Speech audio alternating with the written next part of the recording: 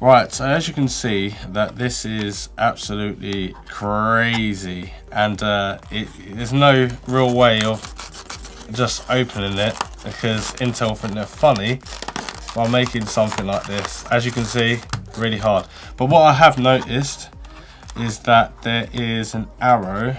Where's the arrow? There it is. There's an arrow there, and I'm wondering if that's how you open it.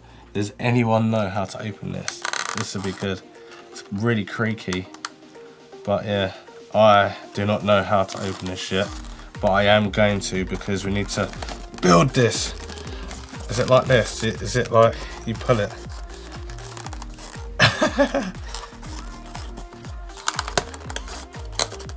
Oh, it's like near enough impossible. Just get the OEM version, it's easier.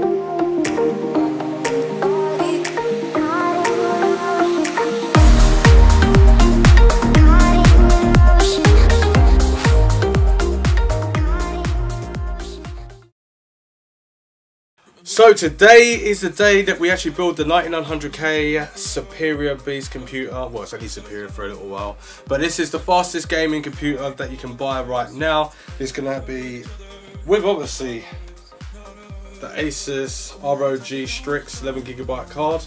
This is a 2080 Ti, so got that.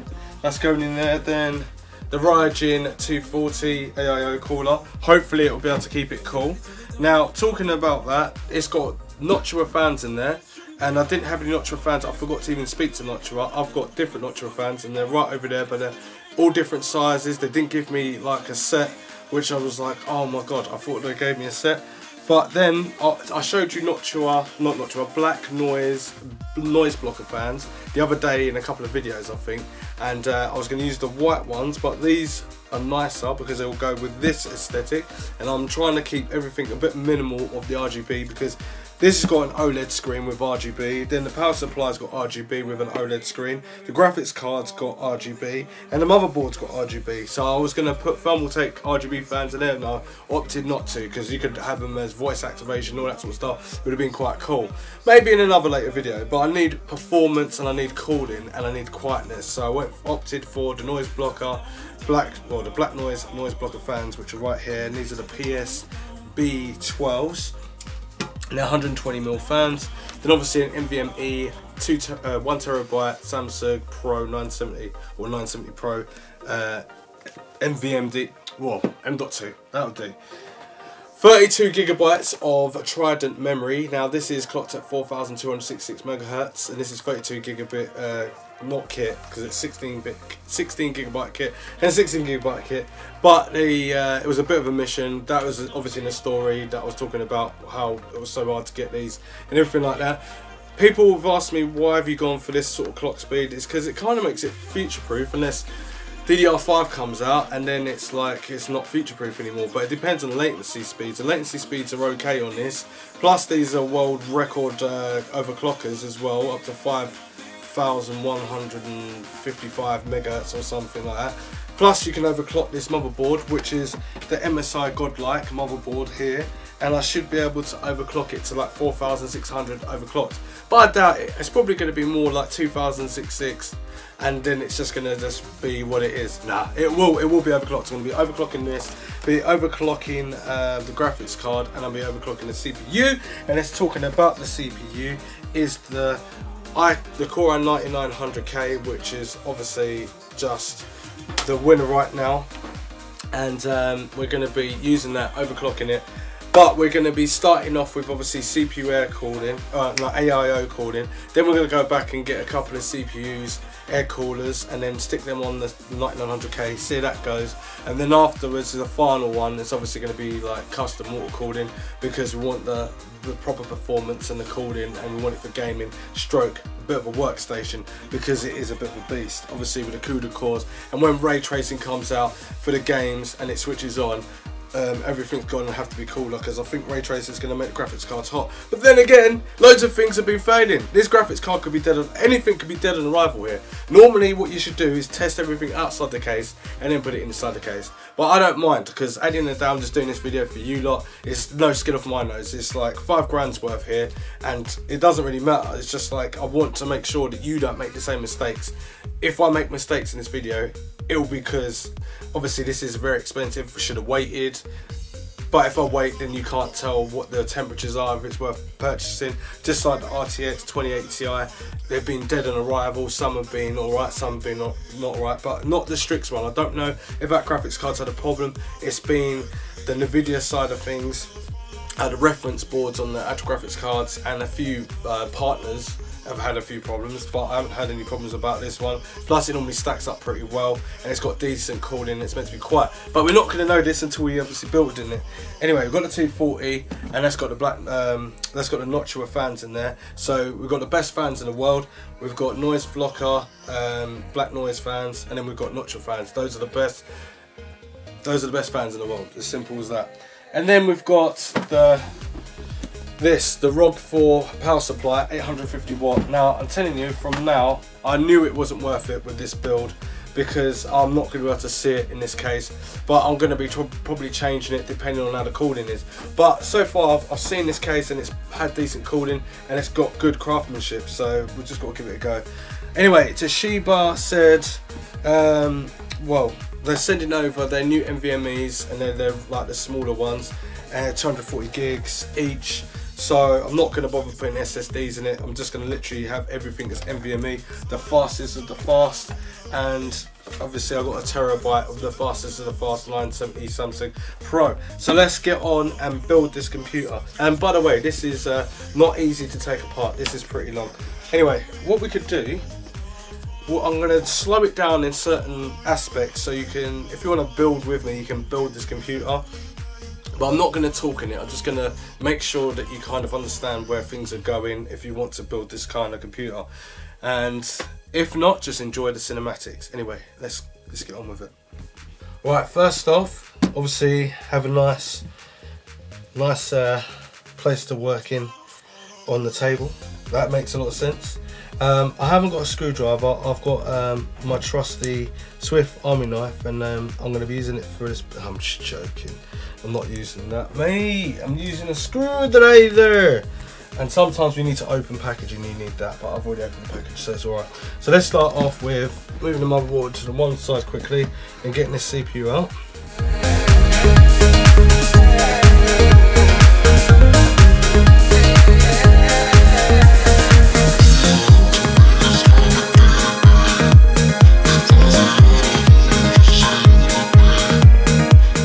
Nice to see that there is a back plate on there as well, so I don't need to have a retention bracket.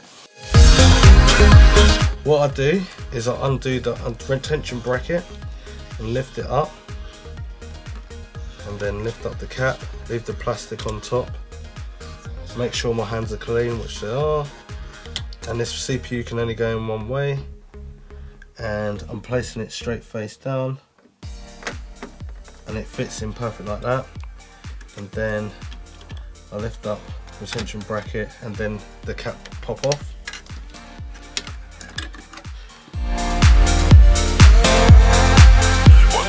So I'm just checking at the back to see what speeds they are, and it looks like they're all 8 times for the M.2. And then I'm going to take off the plate. Now underneath I do have a thermal pad, so I'll take that off, so it's ready to go on there. And then this plastic bit as well on the thermal pad comes off. Wow, how much thermal pad have they got on there? It's like they've got extra bits on there. So this is going to be my boot drive and a bit of Adobe and my games on it, because it's a terabyte one. And then my other one's just going to be when I'm just dragging and dropping. So you just place the M.2 inside there, make sure it slides in nicely. And there's a screw there, so just pull this out for 1 second, hold it between my two hands like this. Then place my M.2 there.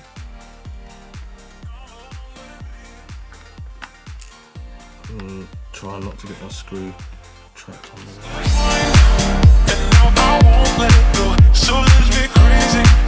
Then put back the plate.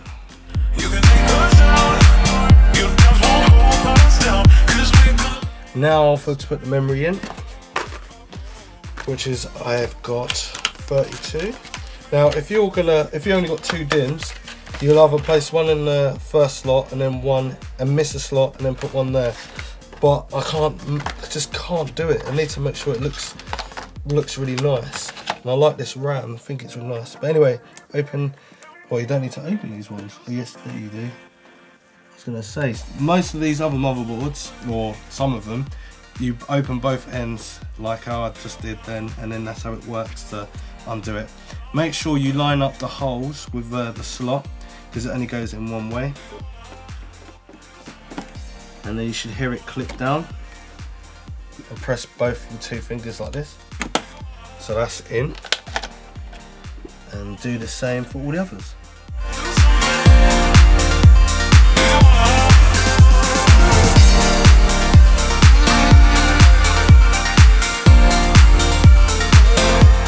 Right, next step would be to get the case and obviously your fans so you can put the AIO together.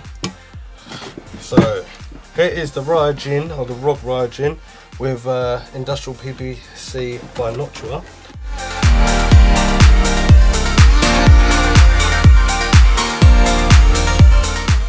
And as you can see, there's thermal compound underneath there. You can wipe this off and completely clean it with some alcohol or special formulated fluid that will clean off the copper plate. And then obviousll put your own thermal compound onto the CPU, and then obviously flatten it out by the pressure of the CPU cooler. This one has got a fan in it, so I think it's an 80mm fan, and it's meant to keep cool the phases and the chokes and the VRMs. That's what it's there for. And now I've got my fans here. Obviously these are the Noctua fans. They're kind of close, but it's better than just using something that just doesn't look right, and I didn't want to use too much RGB and stuff. But these fans should be good. And then we've got all the brackets and stuff like this.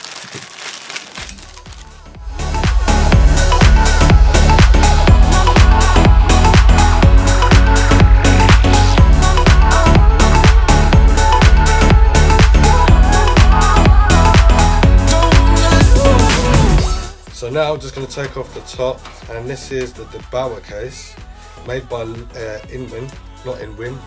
Li. Oh my god! And this should be a nice one. So we got the filter on there as well. That's the wrong way around. Could be either way around, I guess. This is so simple. So that's how you get the glass out.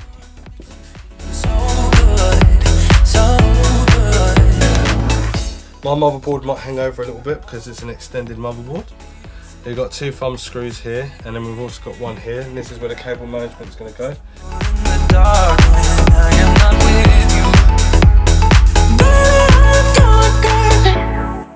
There is some cable points as well where you can tie, and also grommet holes.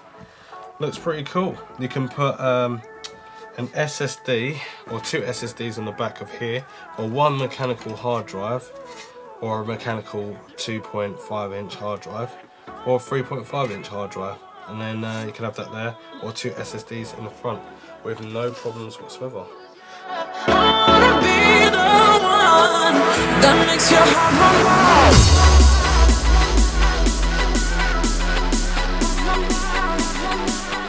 So what we're going to do now is that my motherboard's pretty huge, so it's probably got all the standoffs all in the right place. I don't know what else you get in this. Well, you get a book, so that's good with the Lian Li to tell you what to do with it if you have any problems. You get a big rubber to rub things out. No, I actually don't know what this is. It's quite thick, but I'll find out what it is. It's got 3M adhesive on the back, so I'm guessing it's got something to stand up on. It might be for waterproofing, I don't know. So I'll get my screws in there. Ah, nice. Not crappy plastic Velcros. Don't need it yet though.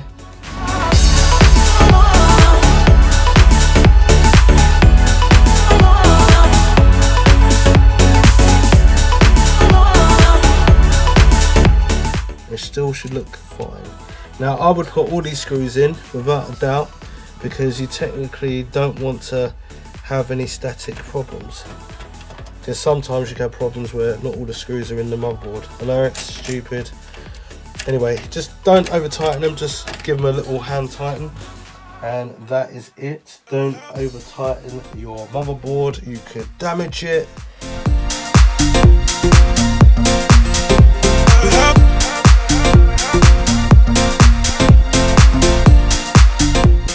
So before, what I'm going to do is orientate the AIO. So this is the right way where it says Republic Gamers, it's that way. And then obviously I'm going to have my radiator this way. And I want my fans so they look very smart. So yeah, I want my fans to be exhausting.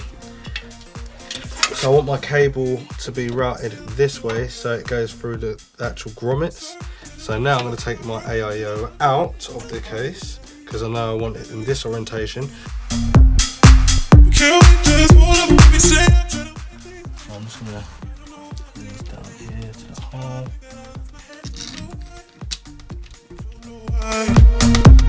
I realize when I'm with you, I wanna do what it takes to make you see.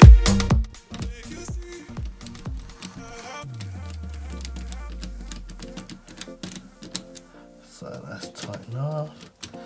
I realize.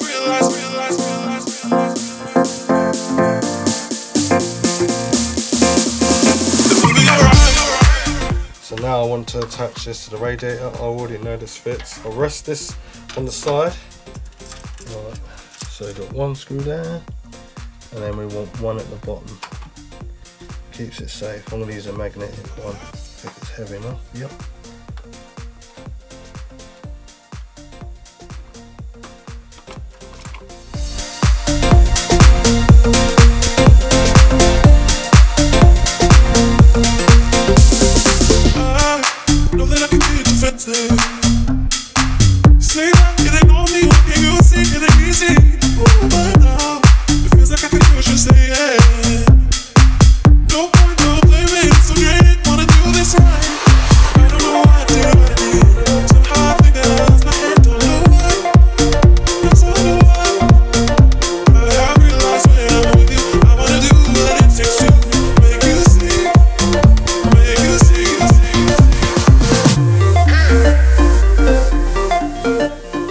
Right, next thing to do is to put the retention bracket on, which is that thing. Actually, before I can even do that, I need to remove this power supply.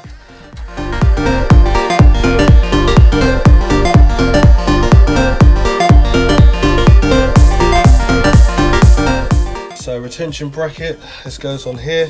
Obviously it's 1151 socket, and it's got to find the hole. So that's what it looks like from behind. And then after I turn this around, then start putting down for the 11. Oh, what is this? 1136 and 1151 screws.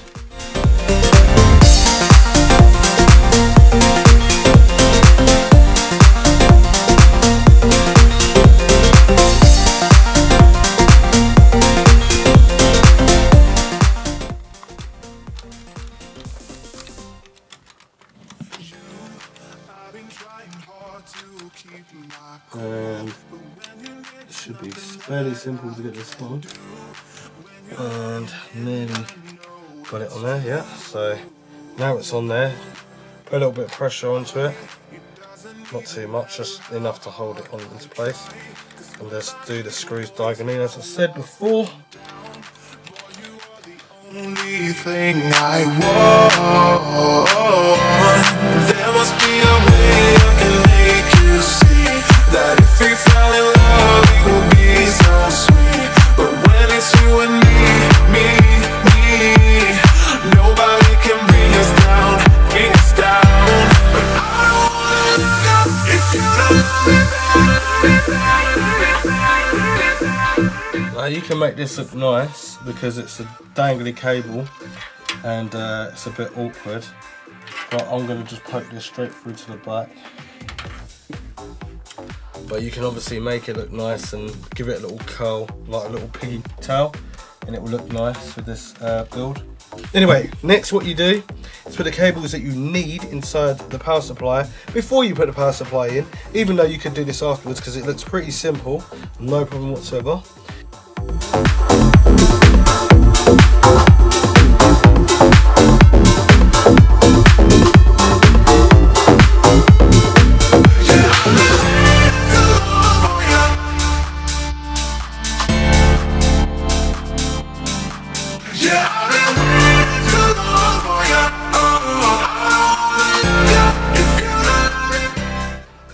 Yeah, let's put it at the bottom.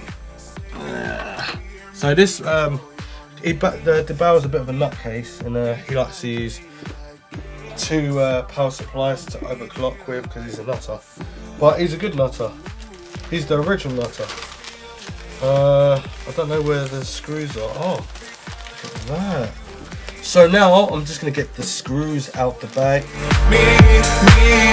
Screw these to the back because that's what you do. You screw it to the back. And make sure the power supply is facing outwards because it just saves on problems.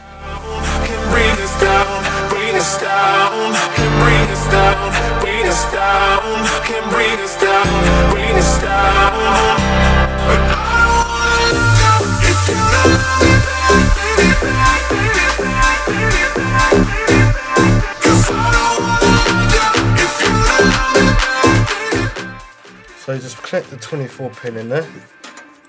What I'm looking for, I'm looking for it to make it look quite nice. So at the moment, I'm just going to do this as test mode, so to make sure everything's working, temperatures are good, so I don't have to send anything back. I don't really want to put it together, if you know what I mean, where it's a bit too together. Right, so PCI through the hole, all these other cables just get out the way. And these are for the front of the case, just tie them up there in your way. Oh, we're still here, flipping coins about what's to come. It starts getting cold and we don't know. And then obviously just connect up your front of your case. So if you've got this motherboard, maybe you've got an older motherboard or you just got like the 370, then make sure that you put the right EPS connector in and you should have no problems. But with this is for overclocking with more stability. That's why there's two of them. Right now, on this case as well, find the fan header, the dual one, which is up here, and plug that in.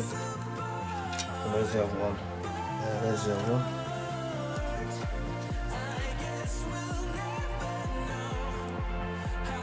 Plug them in and route them over the top.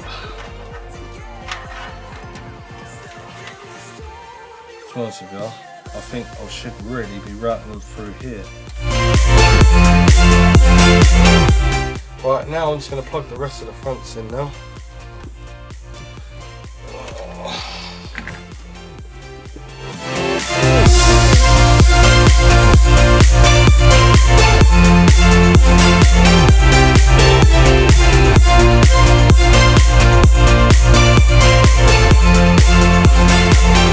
Right, last bit of connecting these things up, other than the graphics card, is that I need to connect to the JFP1, which is my front header.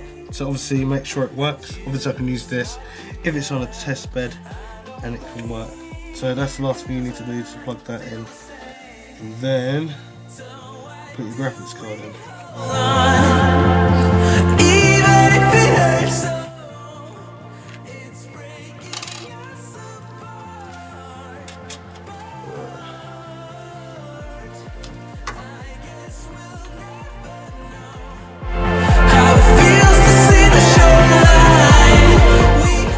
So for me, I am just literally, before I do any cable combs or anything like that, I want to test everything.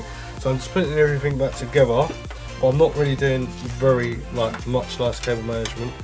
But all this cable should feed into there really.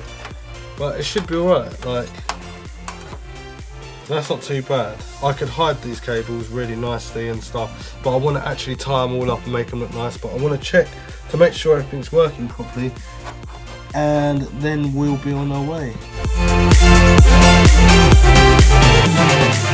Right, last bit, graphics card. Right, so I want to obviously put the graphics card in the top slot because that's 16 times plus speed. All the rest are 8 or 4 times. Well, this is a 4 times, and the other 3 PCR ones are 8 times, and the top one 6 times. So I'm gonna obviously put it at the top here. Just checking my room. It looks like I've got a good room. So now just take off the rubber bit on the bottom, and then obviously remove how many slots it's going to take up. Probably about 3, maybe 2.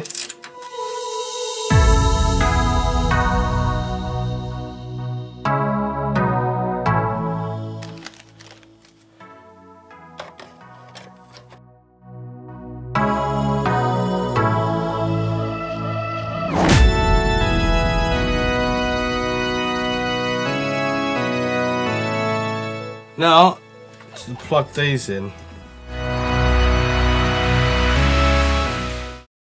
Right, so you need to subscribe and share and like these videos if you like them, because if you don't, you won't be kept up to date with what's happening next in this awesome, crazy build. Actually, I'm going to take some plastic off while I'm here before you go, just to see what it looks like without breaking the glass. Ooh. So that looks nice. Take that off. I wanted to take this off ages ago, but I've been saving it for you lot. That looks really, really nice. I like that. Now I need to take the plastic off the front. Off of here. Any plastic on there? I think there is. Alright. Let's take. Oh, that's a big bit of plastic.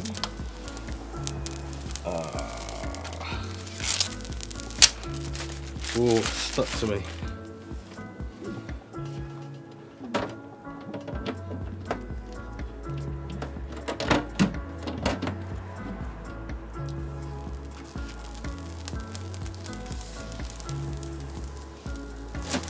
Whoa, that is so nice. Woohoo, sparkly. Now, I got electric shock, man. Last one. Well, there's actually one on the side of the case as well. Here's the other bit in the middle. And then should be another bit here.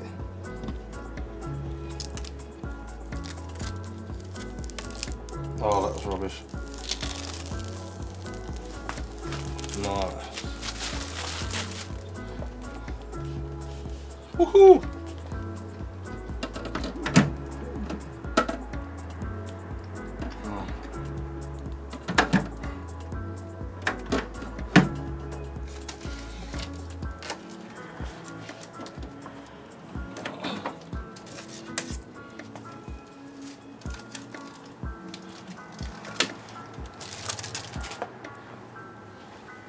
Hey!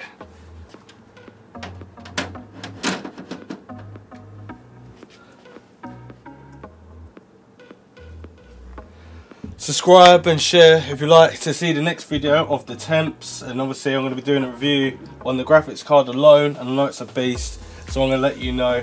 And then obviously, is this AIO worth the 9900K that it's stuck onto? And obviously G-Skill memory, 4266 Hz, is it really worth it? And obviously the Godlike MSI gaming motherboard with obviously Godlike prices. But anyway, see you in the next one. Thanks for watching. Roger and out.